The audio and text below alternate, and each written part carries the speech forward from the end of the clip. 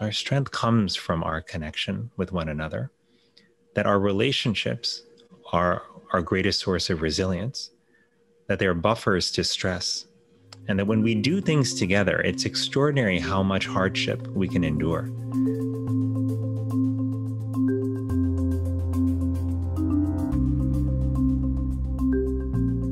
Thank you all so much for being here today on a day when both the possibilities and challenges of democracy and togetherness are playing out with such intensity. I've been fortunate enough to meet Dr. Murthy on more than one occasion. The first time was when I joined the Gandhi King Conference organizer and physician, Manoj Jain, and we went to go speak with Surgeon General Murthy about the importance of mindfulness to the health and well-being of the nation. And then Dr. Murthy was gracious enough to accept our invitation to be a commencement speaker at UH, where he impressed and inspired our students and community with his leadership, his insights, and his recommendations. Both before and during this pandemic, Dr. Murthy reminded us and reminds us of the importance of focusing on one another, limiting distractions, helping and serving one another, and finding our purpose in the process in order to reclaim meaningful connection and find true health. So this is a great time for us to hear from Dr. Murthy. Welcome, please. Thank you. Let's just jump in. You're returning to national health leadership at a perilous moment when the pandemic is still out of control. COVID-19 is obviously no easy adversary. There are so many facets to the crisis. What role should the federal government be playing in all of this? And what do you feel is best left to the states? Also, what is most urgent? Well, it's a great question, Maya, and the circumstances under which I may start my tenure as Surgeon General this time are quite different from when I was Surgeon General last time. We were facing an opioid crisis last time. We were struggling with another pandemic, with another outbreak, I should say, which was Ebola at the time, and soon Zika, the Zika virus would follow. But COVID-19 has affected us like no other outbreak and pandemic in our lifetime. And it has been just profound in terms of the extent of impact, not just on our physical health, but really on our mental health and well-being, as well as, of course, on our economic well-being. So there are a great deal of challenges. And you know, while it's hard to sort of pick just one or two priorities, I can tell you a couple of things that will be critical for us to address up front. One will be the deployment of a vaccine quickly and fairly. You know, we've already seen that that's not an easy process, getting a vaccine out to millions of people. In fact, it will be the most ambitious vaccination campaign that we attempt in the history of the United States, but it's got to be done quickly. And that is going to be certainly top of mind for us. I think the second thing that's going to be a high priority is making sure that we address a lot of the concern and misinformation also that's out there about COVID, and that we address that in part with clear guidance and with regular communication. And, you know, we want businesses and schools to be able to know what steps need to be taken to be able to open safely. We want communities to know what they need to do as well to get their neighborhoods back up and running. And we want families to be able to know how it is that they can see each other, how they can spend time with friends, how we can be with the people we care about, but do so in a way that will not put us at increased risk of spreading or acquiring COVID-19. So those are some areas that you'll see, I think, as critical priorities. And in terms of federal versus state, this really has to be a really tight partnership between the states and the federal government. And by partnership, I mean not a one-way street, but really a two-way street. There's a lot that states are doing on their own right now, which the federal government can not only learn from, but can help share with other states. And there are also capabilities that the federal government obviously has in terms of procurement of vaccine, getting that vaccine out to states expeditiously and in a predictable way, making sure that guidance, around prevention, around how to use the vaccine and distribute it to the population in terms of priority levels, that is explained clearly. And these are places where the federal government can play an incredibly important role, as well as, of course, resources. This is, there are times where we are 50 states and there are times when we're one nation. And this is one of those times where we have to stand together as one country, where we have to pull together the resources that we need. And we've got to get them to people who are either struggling with loss of jobs, loss of home, with mounting healthcare bills, because right now we've got to stick together. That's how we get through this pandemic. One of the many tragedies associated with the pandemic has been an exacerbation of healthcare disparities. It's been so clear. Can you speak a little bit about what needs to be done exactly to foster more equal healthcare access so that we're better prepared next time, but also so that our communities are more just and so that everyone feels equally cared for during this time? So it's such a, one of the things that I love about you, Maya, is not just the questions you ask, but I think the frame for those questions, because the way you framed it is very important. You framed it, I think, intuitively, not just as a policy challenge, but really as a values challenge.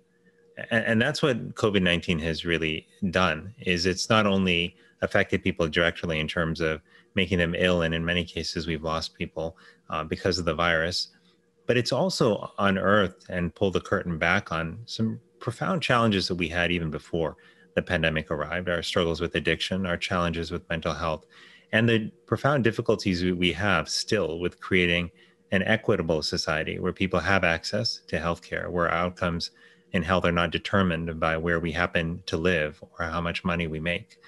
And so we have a challenge now, a challenge to ask ourselves, what values really matter to us? And are we willing to do what it takes to live up to those values? If we truly believe that we are a country where every life really does matter, where everyone deserves a good shot at a healthy life, then we've got to build a system that actually delivers on that promise. And what that means is a system where people do, in fact, have access to health insurance coverage. It means a system where your ability to get care is good in urban areas, in rural areas, where your ability to access well-trained nurses and doctors is uniform across this country. But it means a country where we focus on prevention as well, where we support efforts to make neighborhoods safe, where housing is available to everyone, and it's not, and when we don't have the profound homelessness crisis we have, which is, as your Lieutenant Governor, Dr. Green knows, homelessness is a health issue and is a health crisis. And I'm, have really admired some of the work that Hawaii has been developing, to address homelessness. So the more we dig into issues around equity, what we find is that the ingredients to good health, to equitable health, are rooted not just in our hospitals and our clinics, but in the structure of society, in our schools, and how well they do and how well they support our kids. They're rooted in our workplaces. They're rooted in access to strong local public health. And COVID has exposed that too, that many of our local departments of public health, which we rely on during times of outbreaks, but also in between, that they have been struggling for decades with improper funding and insufficient funding, with a lack of resources to support personnel as well as technology infrastructure. This is our time, as profoundly difficult as it is, this is our time to look at those deeper challenges, to fill those holes, to close those gaps, and to ultimately ensure that when we come out of this pandemic, we're not just getting rid of COVID or suppressing COVID or managing it, but we're building a healthcare and public health system that is much more strong than what we had before, and that really serves ultimately our values, which is to ensure that everyone, every man, woman, every child in our country has access to the kind of healthy, fulfilling life that they all deserve.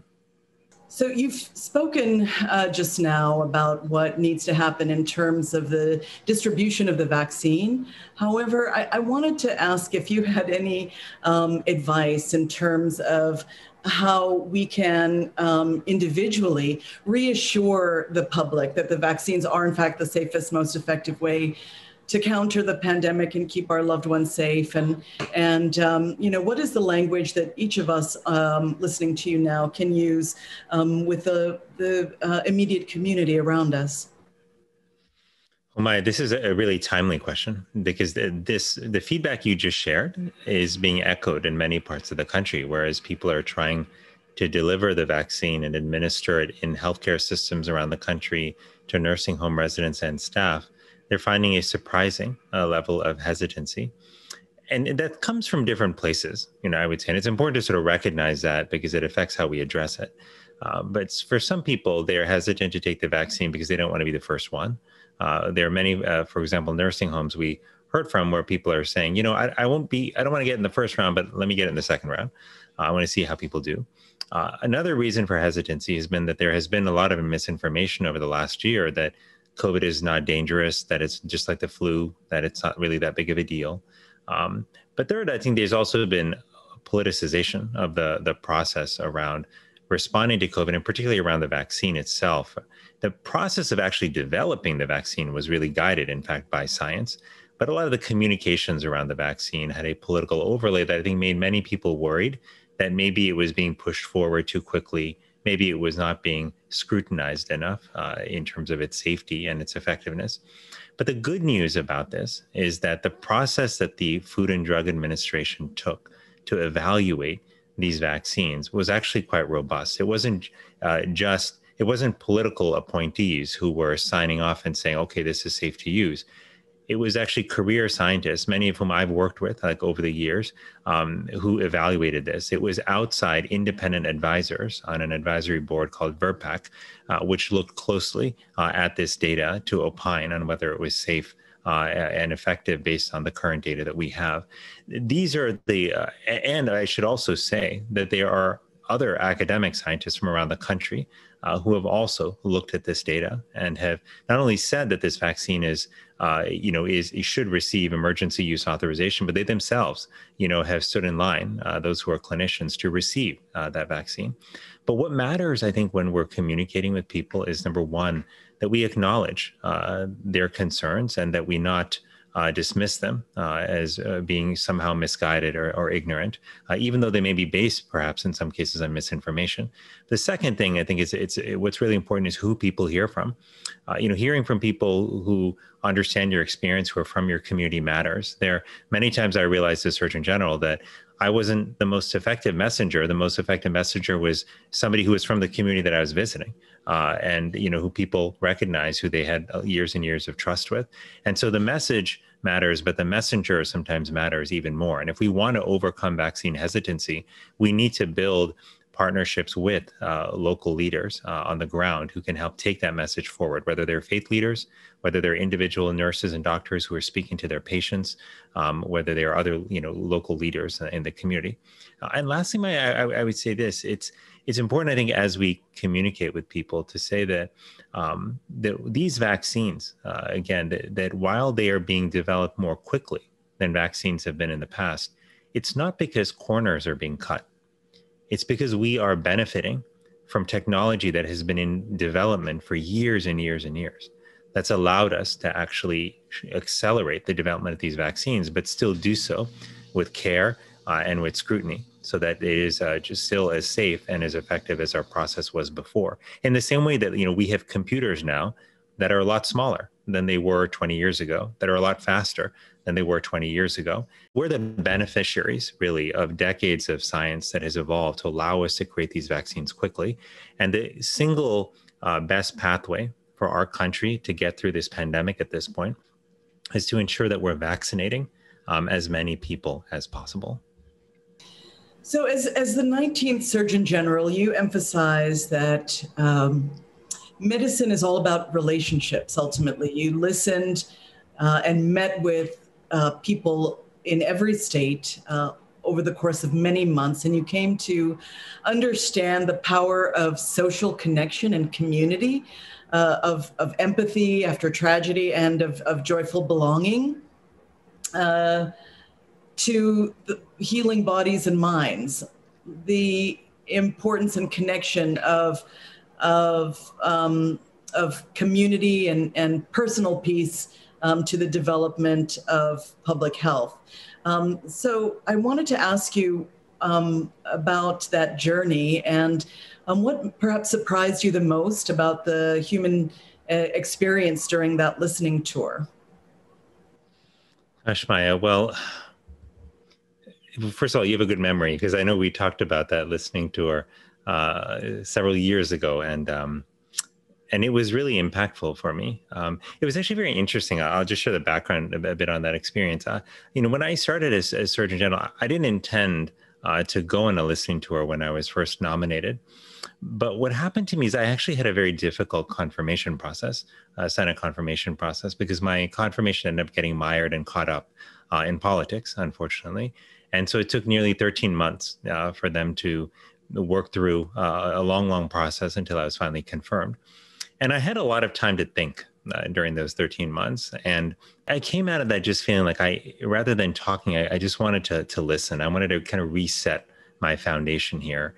And that is what we had been taught in medical school. I remember as a third year medical student going into the hospital and my preceptor telling me that the single most important mistake that doctors make is they cut patients off and they try to diagnose before they listen.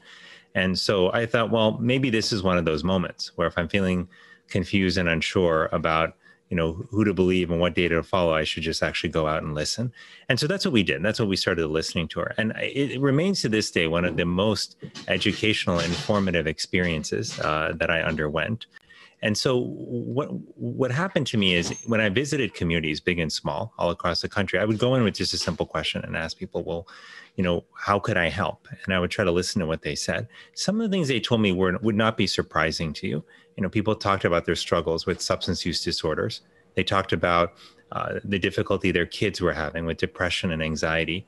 They spoke with great concern about how to handle social media, how much time to let their kids have on before screens. And they worried about the rise in obesity and heart disease that they were seeing around them. But the thing that surprised me, Maya, to your question, was that behind so many of these stories, there was this deeper emotional pain that I would sense.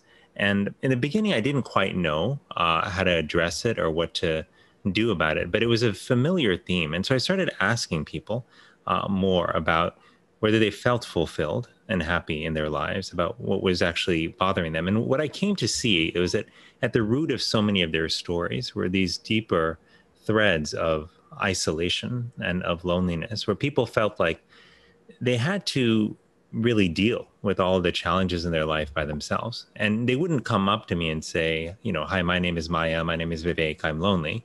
But they would say things like this. They would say, I feel like I have to deal with all of these struggles by myself, or I feel invisible, or if I disappear tomorrow, nobody would even care. And hearing that, not just from people who are in the twilight of their lives and living alone, but also hearing this from college students who were on college campuses with thousands of other students, hearing it from moms and dads who were working in jobs where they saw people in the workplace and in their neighborhoods, but still felt alone, hearing it from CEOs and from members of Congress even, who behind closed doors would confide in me that they too were struggling with loneliness. It helped me realize that there was something far deeper that was happening in our society, something that I had interestingly seen in my own life as a child who struggled with loneliness for many, many years. In fact, my hardest times in the day were in the morning as a child when my mother would drop me off at school and I'd feel this sinking pit in my stomach because I wasn't scared about teachers and exams. I was actually scared about walking into the cafeteria and having no one to sit next to. I felt profoundly lonely, and that resurfaced many times during adulthood. And I was also reminded during this time as Surgeon General, seeing so much loneliness, about my experience as a doctor, who never really learned about loneliness and isolation in medical school, but who every day in the hospital saw patients who would come in with serious illness and have to deal with really difficult decisions about whether to go down a treatment path or go for surgery or not. But they would have to do that all on their own because there was nobody that they had to confide in. So that remains one of the most profound, for me, realizations. And it was a point of education that I was blessed to receive from the people that I met all across the country. Thank you. That's very powerful and an important lesson for us all to consider at this time. Let's talk a little bit more about loneliness later. But first, I just want to ask you, after co-chairing President-elect Biden's COVID task force, as I understand it, you're slated to return to your post as Surgeon General. And I want to ask you, what can you do this time that you didn't do the first time? What are you excited about? How has the job description changed for you? And how perhaps have you changed since your last stint as Surgeon General? It's a good question. This is something I find myself thinking about a lot and trying to reflect on before I sort of dive right back in to government, even though it feels like I'm in government already because there's so much we're still doing on COVID at the moment. But, I think there's some things, I think things are different sort of in three areas. I think one is obviously the world is different. We're in the midst of a profound pandemic. I think the second thing that's different, though, is that the nature of the job that I'm being asked to assume is somewhat different in the sense that, the president-elect, has asked me to really focus on helping shape the COVID response in partnership with Jeff Zients, our COVID coordinator, and our incoming CDC director, and a few others. So there's a larger role to play here in shaping the response to the pandemic, and there's an additional role that he has asked me to play in helping to shape our approach to deeper, more profound health challenges that need an all-of-government response. So think about substance use disorders. Think about the mental health crisis that we face. Think about the need for us to actually address social determinants of health, the roots of health that often lie in our transportation system, in our education system, in housing, in food access. And then also think about issues like racial equity in health and the exacerbation of those disparities that we've seen. To address these challenges, even though they're connected to health, it requires a lot more than just the Department of Health and Human Services being active. It requires really taking an all-of-government approach where we ask, how can we stitch together the levers at the Department of Education and Labor, at the Departments of Housing and Urban Development? How can we use assets from HHS, some Health and Human Services as well, and put all of these together to create the most comprehensive response effort possible?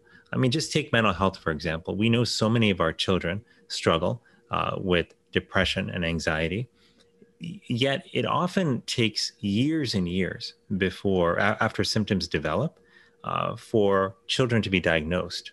And so they don't receive often the help that they need. If we really want to strengthen our mental health in our country, so we need not only to have a better care system that's reimbursed adequately, that's integrated into primary care, that's supported, but we also need to make sure our schools are places where kids can get help, where parents actually know enough about mental health concerns to be able to identify when something may be awry, and then have access to help. So that they can get the support that their children need. So that's another area that the president-elect has asked me to help on, and I'm grateful for that, because it's much easier to tackle some of these problems if we recognize at a presidential level that they require all levers of government to be involved in fashioning a solution. And finally, I'll just say, how have I changed, and what do I want to do differently? I think I'm all of us change. We're all constantly evolving. I'm no different. I hope that I'm evolving for the better, although sometimes my wife reminds me that that's not guaranteed. But I think there are things I've learned from my past experience. I think I've learned, for example, that how to better utilize, for example, like levers in government, and how to better navigate the complexities of bureaucracy to ultimately drive toward clear goals. I think I came away with a deeper appreciation for actually prioritizing my engagement with the community, which I hope to do even more this time around, because you can very easily in DC get stuck in the building, as we used to say, meaning you can sit there all day, be plenty occupied with work and meetings and this and that, and never get out to see people where they are and understand what they're going through. But on a really personal level, Maya, I think I want to correct a mistake that I made the first time around on a personal level. I made the mistake of saying that this job is so important that the way to succeed in it is to put all of my time and energy into it, even at the expense of my family and staying in touch with friends. And I realized in retrospect, that was the wrong decision to make. And I didn't make it consciously. It's not like I sat down one day and wrote this down on a piece of paper and said, I'm going to sacrifice time with family and friends. It didn't happen like that. but it rarely ever does, right? In our life, it happens insidiously, right? We start taking an additional meeting during dinner time, or we take that call that comes when we're playing with our children, or we're putting our child to bed, and then we remember, oh wait, I have to check a message, and then we leave them on the bed and we're scrolling through our phone. These are the subtle but insidious ways through which work can invade our time with people.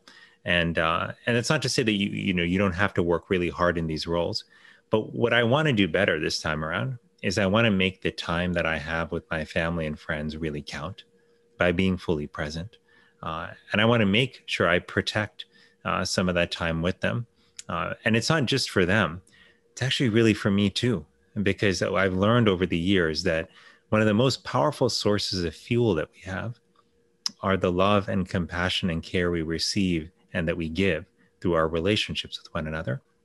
And when we don't have those relationships, or when they're weaker and attenuated because of a lack of attention and presence, then our fuel runs dry, and we actually can't be as effective at work and in the world as we want to be. And that was the great irony, is that I sacrificed time with family and friends in order to serve work. But in the end, I ended up not being able to work nearly as effectively as I could if I had the fuel of my family and friends. So I want to make sure that those priorities are clear this time around. And the stakes are even higher because I now have two beautiful children, my son Tejas, who's 4.5, and a daughter, Shanti, who's almost 3. And as somebody told me before I had children, they said, your kids will sometimes listen to what you say, but they'll more often listen to what you do.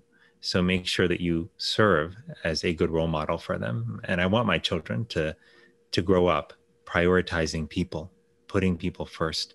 And that means that I've got to live that life too. Absolutely. That's central to your work, your mission, and your importance as a leader.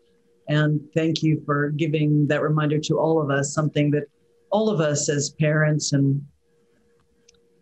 friends and family members perhaps should hear, especially now at a time when work is taking place at all times, often from a distance, and where there is no clear line when work ends and it's time to go home.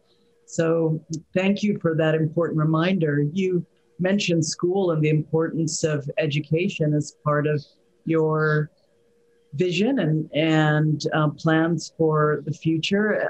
I think that at this point, I'd therefore like to acknowledge our Hawaii Teacher of the Year, Lori Kui, who is on the call today, and her 3rd grade students who helped us to shape questions for you about loneliness and connection. Ms. Kui, the 3rd graders would like to ask you about whether or not, how do we stop cyberbullying at a time when we are spending so much more time online? And, what is your advice on how we can both individually foster healthy relationships and connections, and what we can do in community? Well, wonderful questions, and to have them come from children, I think it means a lot. I think children are instinctually very wise about human connection and the need for it. I think they seek it out at the earliest stages of life, but then things happen to them along the way. They take on messages from society where we tell them that they need to look out for themselves. And if they don't do that, then no one else is going to look out for them. Or they have sometimes traumatic experiences, which make them feel perhaps that they can't trust others. Or I think most insidiously, they lose faith in themselves, and their sense of self and their sense of their esteem erodes because of challenges, or sometimes because of lack of support. And ultimately, once that happens, it can be even harder to connect with others. There are a couple of things I think that I would offer that I hope can be helpful. One is, even though we're quite separate during this pandemic, it turns out that small amounts of time that we may spend with one another, when done in a regular basis, can actually have a profound impact on how connected we feel. So if we are able, for example, to just make 15 minutes each day to spend with people we care about, that could be simply having a conversation, with your sibling or with your parents, or with a child. It could be calling up a friend on the phone or video conferencing with them just to say, hey, I'm thinking about you. I wanted to see how you are. It could be writing an email to an old friend just to check in and see how they're doing. But those 15 minutes can make a profound impact when done regularly over time. The second thing that can be powerful is to make that time really count. And the way you do that is by eliminating distraction when you're engaging in conversation with others. It turns out that one of the greatest gifts that we can give one another is the gift of our full attention. But partly because we have been blessed with technology, we've also unfortunately experienced the curse of technology, which is that it can intrude on our conversations and distract us.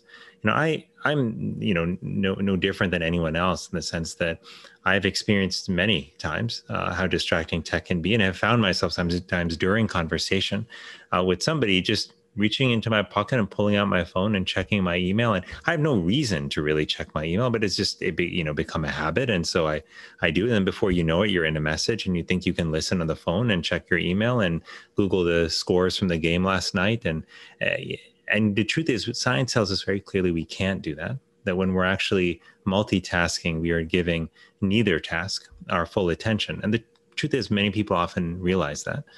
But it turns out if you've had the experience of being fully immersed in conversation with somebody, giving them your full attention, being truly open with them and listening deeply to what they're saying, then you know that 5 minutes of fully present conversation can often be more powerful than 30 minutes of distracted conversation. So that's the second thing I'd keep in mind. And the last couple of things to mention is that number 3, it turns out that serving others, that service, can be one of the most powerful antidotes to loneliness and separation.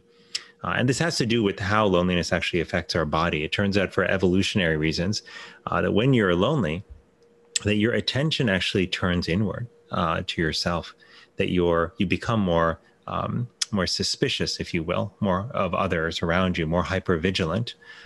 And you also experience an erosion of self-esteem over time as you come to believe that perhaps you're lonely because you're not wanted, or because you're not lovable, or because you're not likable.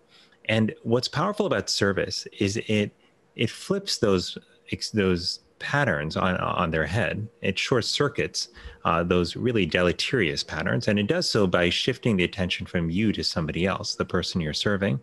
And it also reminds you, those acts of service, that you do have value to bring to the world. And in this moment, there are many ways to serve one another. Simply dropping food off to a friend who might be struggling, or a neighbor who may be scared to go to the grocery store because they're worried about the pandemic. That is an act of service. Calling a friend to check on them because you know they've been having a hard time. That's an act of service. Offering to just even virtually babysit for 10 minutes for a friend who you know is struggling with homeschooling their children while also working from home. That is an act of service. So if we look carefully, we'll find there are many ways to serve.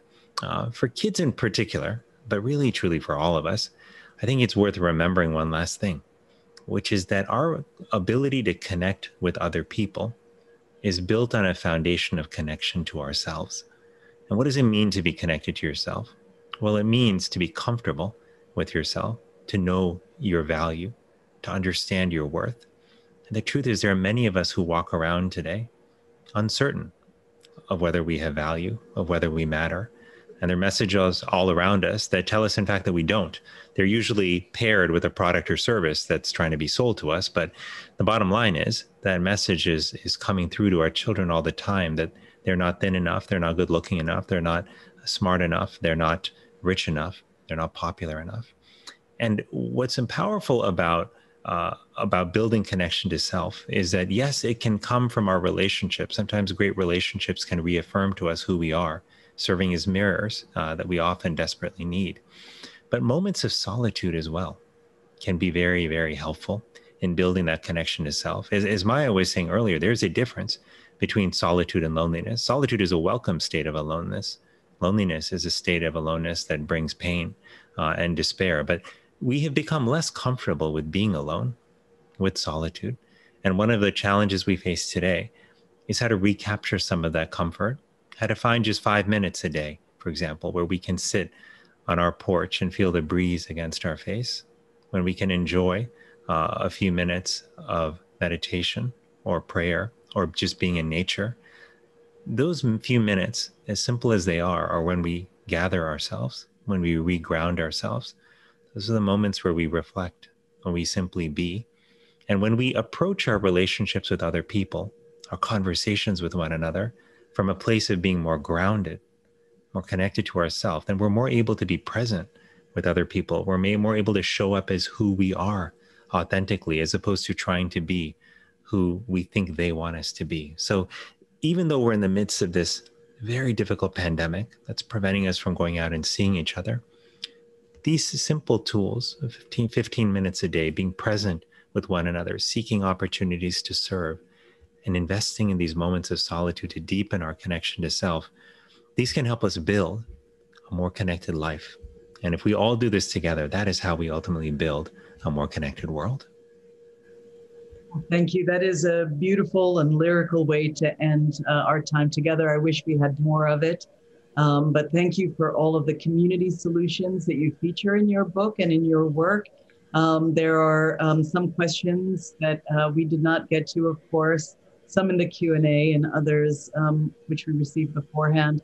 But I hope that everyone present was able to take away something of importance and value.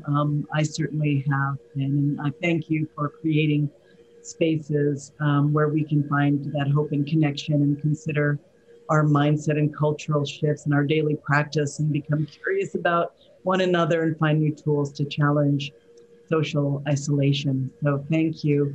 Maya, can I just actually share one last thought, because you just reminded me of it in your closing. I just want to put this in context also, that, we're facing a lot of challenges in the world, but there's a reason, I think, why you and I are talking about loneliness and connection tonight. And it's because at the foundation of our lives, at the heart of our ability as a society to take on difficult challenges, whether it's climate change or this pandemic or inequalities in health, at the heart of that is really our ability to come together, to connect deeply with each other.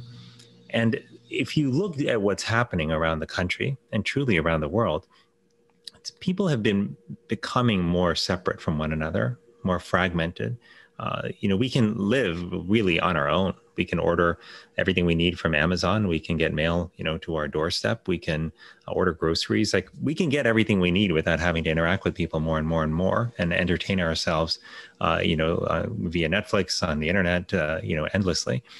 But the challenge of this fracturing of our relationships with one another is that we're not able to pull together during times of hardship. And so if you look at the world and you worry about the polarization that we're seeing, if you worry about whether we can really address some of these profound, intractable challenges that are before us, I would just remind you of what people all around our country taught me when I was Surgeon General last time around, which is that our strength comes from our connection with one another, that our relationships are our greatest source of resilience, that they're buffers to stress, and that when we do things together, it's extraordinary how much hardship we can endure. But when we do things alone, often we can't do nearly as much. And there's this old African proverb that I included in the book because it struck me and as being so true for today. A proverb that says, if you want to go fast, go alone. If you want to go far, go together. And that's the great challenge that we have today. But perhaps one of the greatest challenges is, how do we build a truly people-centered life? How do we build a community where people are more deeply connected to one another? And that starts with the choices we make each and every day about investing in people. It starts with how we design our schools and workplaces to support human connection, with the topics we choose to bring up in the public square and what we make a priority in our policy making. But if you had to sum all of this up into a simple credo, I think it would just be 3 words. It would be, put people first. That is the greatest lesson that I took from my experiences as Surgeon General and in my explorations of loneliness and social connection afterward, is that what we're called to do right now, if we want to really build a people-centered society, is to ask how in the decisions we make, about how we lead our lives, about how we support organizations, about how we decide who to vote for at the ballot box, that we ask that question, how do we put people first? And if we follow that path, I believe it will lead us to greater connection, to better health, and ultimately to greater fulfillment. So, thank you, Maya. Thank you so very much for those words and reminders. Really valuable. Appreciate it. And now we will hear from two important voices at the center of the conversation about healthcare and wellness in Hawaii. Many regard Hawaii as a healthcare model, but some in our community are clearly suffering more than others from diabetes, mental health challenges, physician shortages, and a lack of health insurance. And Kealoha Fox and Lieutenant Governor Josh Green have both worked very hard to bring together policymakers, leaders, physicians, public servants, and others to identify these divides and gaps in care, to research interventions thoughtfully, and to implement solutions. So first, I would like to welcome Kealoha Fox. You've worked as a Native Hawaiian health advocate for many years, and I'd love to start by putting this pandemic into the context of Hawaiian history a bit. If you could speak briefly about the ways that contagion and colonialism have been entwined here in Hawaii. Yes, I mean, you're absolutely right. So the context of the coronavirus is really important for us to understand, because now it's added to a history of Hawaii that joins a successive list of outbreaks, epidemics, and previous pandemics due to contagious diseases since Western contact. And this isn't just the history of Kanaka Maoli and Native Hawaiians here in Hawaii. This is really, unfortunately, trauma embedded in the history of Indigenous peoples around the world, where population collapse, land degradation, political turmoil, and cultural loss has these really compounded impacts that are not only about the virus itself, but are about so much more of the way that we live and the ways that we express our health, either positively or negatively. So in my time as a student at the University of Hawaii, I was able to really deeply study that history and gain experience as a biomedical scientist at JABSA. So understanding those clinical pathways was something that I deeply immersed myself in as a Native Hawaiian woman scientist. But what I really wanted to do is go further. And I'm so lucky that the University of Hawaii and JABSA supported me in this endeavor, where my research was really embedded in understanding the Hawaiian conceptualization of illness and sickness and disease, but at the same time, understanding the nosology of what those diseases are and the taxonomy, right, of how to heal. As part of that process of indigenizing healthcare, can you, share with us the special health prevention, health promotion, health services that you believe that we should take? What is most important in that process? Absolutely. And, when we first started talking about this webinar, this is something that really stirred me, and it really brought me back to being trained as a young healthcare professional. I was honored to actually first meet Dr. Murthy in DC when he was appointed by President Obama to the Presidential Advisory Council on Prevention and Health Promotion and Public Health. And in my training at that time, we're here a decade later, and I continue to be really enlightened in the work that we're doing of how do we agendize health prevention instead of just focusing on chronic conditions and acute care. How do we have strategy sessions around, critical integration of cultural and linguistic standards and best practices into public health? And then how do we resource health promotion programs and projects and activities that are led by community leaders who know best how to deploy those programs? And so, I think about the work of Dr. Murthy and Dr. Green and you, Auntie Maya, and I'm just really, really thankful that we're able to be here together and to celebrate and promote the ways that Native Hawaiians and Pacific Islanders are doing this work today. And I think that's really important for us to start 2021 on such a positive note, for us to reflect on our diversity, our values, and the pulse of the community being really paramount, so that we can have representation in decision-making, representation across race and ethnicity, gender, geographics, and social position that make up this really complex tapestry of really making solid plans, resourcing those plans, acting, and then constantly having this cycle. In our Native Hawaiian and Pacific Islander COVID response team, we always talk about coming together, pupukahi holamua. This is our time to come together and tackle this given task. And I think that's always at the core of what we're doing. We're not trying to do it as an individual. No one has that special lightsaber. No one has the playbook anymore, that we're actually doing it together. We're doing it as a community, and we're doing it based off of these collectivistic cultural values that our kupuna, our ancestors, have handed down for us across millennia. You have done a lot of work with women as well, and advocacy for women's health. You have noted that women suffer more from the impacts of health crisis, and that has certainly been the case here in terms of domestic violence, for instance. As an advocate for women, you've seen both the vulnerability and resilience of women in Hawaii, and I love your strength-based approach so often. But can you just give us a couple of minutes on how we can best serve the goals of women's health at this time? Yeah, absolutely. So part of my research has really been focused in this specific, area that we really have a tremendous focus on. And as a woman and a mother and a daughter and caregiver myself, this is something that I think about not just professionally in a managed care, professional sense, but also within my own family. I think it's really important for us right now to keep a pulse on, obviously, the rights of reproductive justice. We really want to make sure that there are high quality maternal and infant health care throughout the pandemic and going into recovery. And speaking of recovery, I think it's really important for us to take the important lessons and research and best practices of knowing what the social determinants of health are, and ensuring that we're not just talking about the physical health of women, but that we're also talking about economic sufficiency, about safe and stable housing, around educational opportunities, all of these different pathways that make up how a whole person and a whole family and how whole communities can thrive.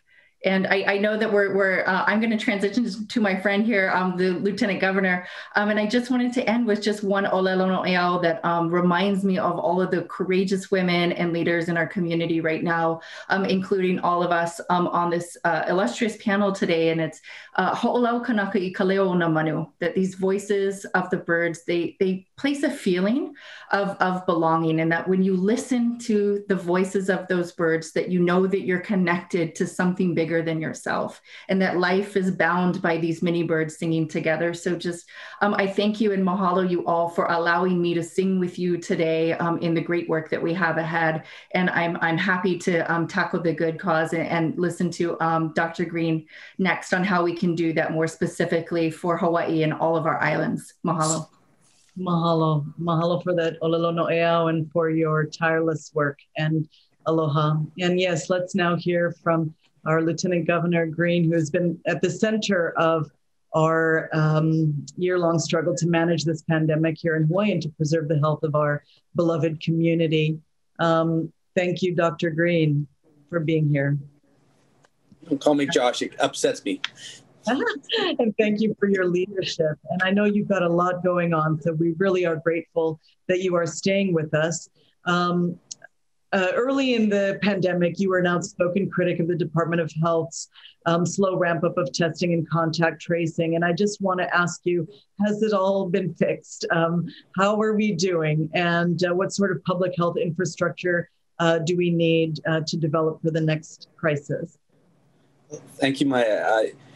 In a world this crazy, nothing is being fixed, as you know, but it's being improved each day and week and month. And the Department of Health really did rally extraordinarily over the course of the summer and fall, and pivoted in a way that is hard to pivot during a huge crisis. It's not a guarantee that you can do it. And they really did do special things to get contact tracing and testing and the imminent ramp up for vaccinations all going with sometimes limited resources. And we only have so many people here in the islands, as you know, that get to work on problems or challenges. So it has been extraordinary, and I'm very proud of them. And I hope I wasn't overly hypercritical. I worried about that, and I still worry about that.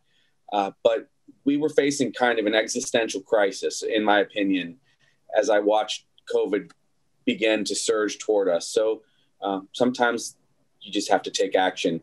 But I am so proud of everyone who's been working on this challenge.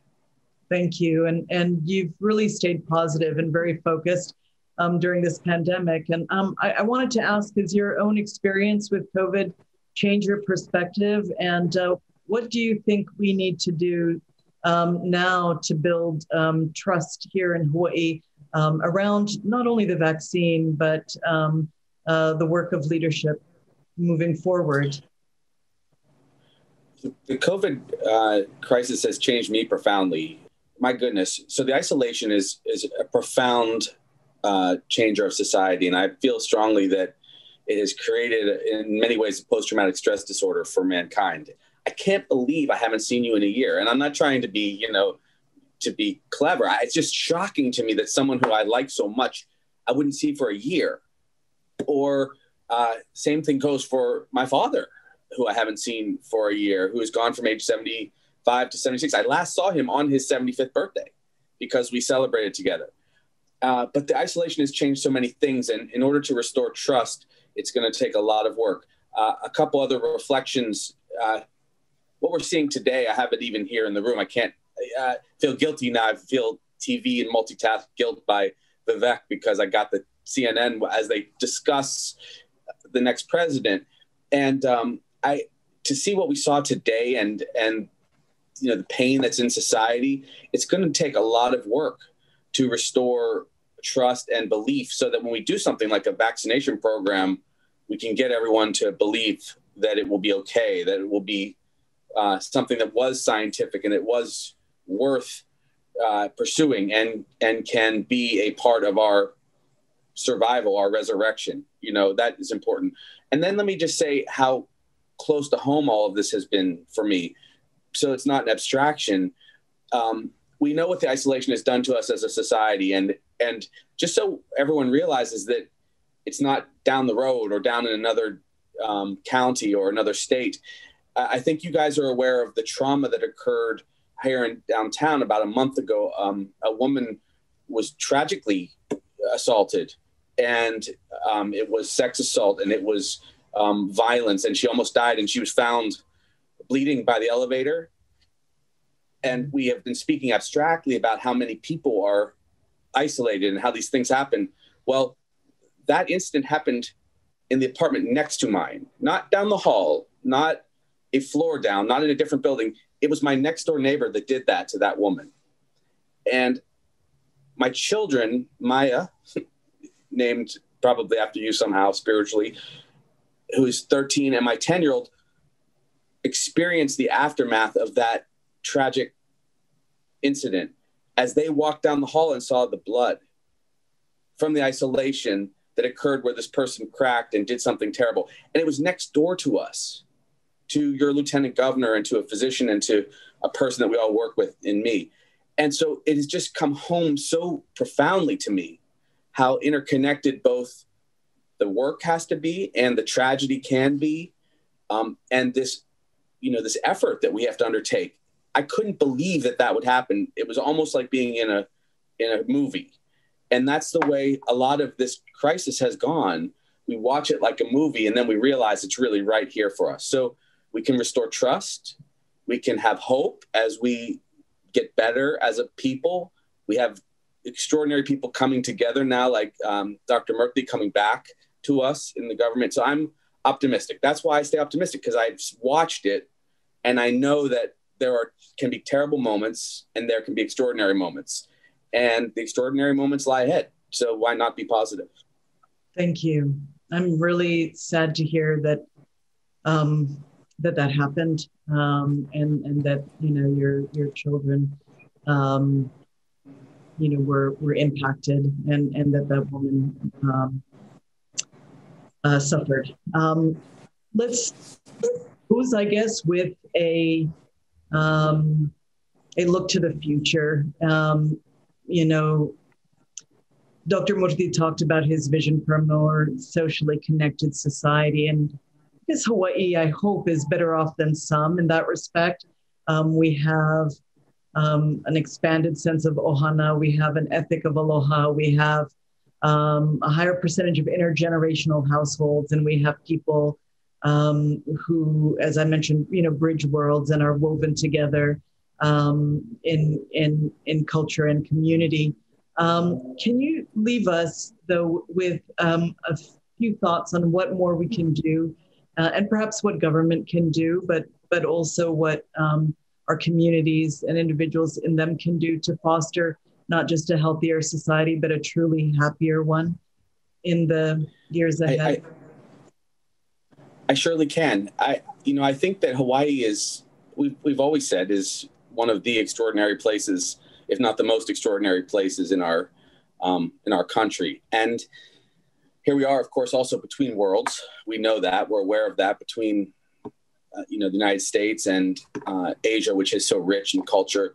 I think that we can reflect that we've done better because there have been extraordinary efforts from friends like General Hara and our Director of Health, and people making decisions that have kept, even though we've had this crisis, have kept the tragedy lower, less. And that is something that I know people have noticed. And as we strip back COVID and we see the challenges that you and Dr. Murthy and Dr. Fox have been talking about this last hour, we know that we will again remember that homelessness is there, and that Hawaii is here, and that the multicultural people we have are here. And we've gone through this challenge. I'm going to say something slightly political. We've gone through the challenge of this last 4 years of the federal administration, which hurt me deeply when I thought about what it meant to people. And as I think about surviving that and surviving the COVID crisis, I think that we should know we have incredible futures ahead. And here we are, we're still together. And so I think after this crisis, other crises will seem small in many ways, or they will seem like something we can actually take on. And to go back to it and close with what Dr. Murthy said, the satisfaction and the value that you get from giving and serving is extraordinary. And people will be able to understand that better when we come out of COVID alive. And when we are re-engaged with one another, we can actually hug each other again and embrace. So I'm completely optimistic about the future. It did take a couple surreal challenges for all of us, but I definitely see the light at the end of this tunnel now, and I'm grateful for it. So I'm grateful for you and Perk and all the people that come together for these kind of conversations. But I have extremely high hopes for Hawaii for the future. I don't have any pessimism whatsoever. So I can't wait for the future.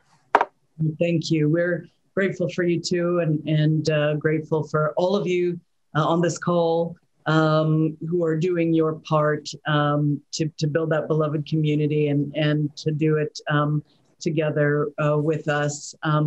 There is much to be done, obviously, and the challenges are great, but I know that with the vision and innovation and courage displayed by our panelists, but also you listening in, that we will make it to the other side of this crisis and beyond in better health.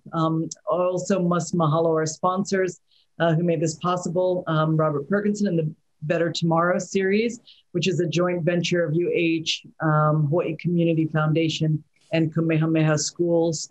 Mahalo to our event sponsors, Hawaii Pacific Health, the Queen's Health System, the John A. Burns School of Medicine, UH's College of Social Sciences, the William S. Richardson School of Law, and the UH's Office of Public Health Studies. Mahalo again to the incredible artist Harinani Orm for crafting and donating the lei for Dr. Murthy. And to all of you, we send much aloha and high hopes. Please connect with each other, support each other, reach out to one another, and keep one another safe.